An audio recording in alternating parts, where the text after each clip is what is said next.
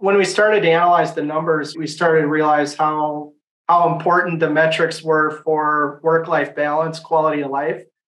We just got rid of our PTO policy, and now we're teaching people how to have complete control of their schedules using metrics, vacation, time off, all that stuff. So it's the metrics have become a really powerful retention tool for us. And I would say when we do surveys of our people, why do you work here? Why do you stay here? And the number one answer is the flexibility and the fact that we're able to give them just complete autonomy over when they work and when they don't.